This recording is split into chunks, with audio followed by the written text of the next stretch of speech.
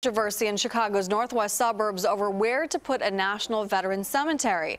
The land in question is in South Barrington at the corner of Freeman Road and Mund-Hank Road, which is right next to a subdivision. CBS 2's Eric Cox is live at the Village Hall ahead of a meeting tonight to discuss the issue. Eric. It's empty now, but this Village Hall is expected to be packed tonight at 7:30 with people who are passionate about this issue. Many of them believe that the site that's been picked out by the federal government wouldn't honor the men and women who have fought for our country. Still, the U.S. Department of Veteran Affairs has decided to try and use 15 acres of land to build a cemetery that would hold the cremated remains of veterans. The site would start with about 5,000 containers to store ashes and would have rifle fire several times a week.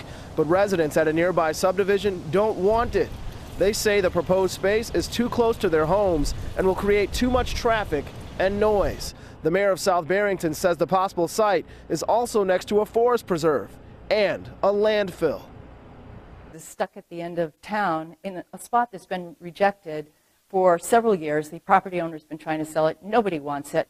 And that's where this is going. They need a respectable spot.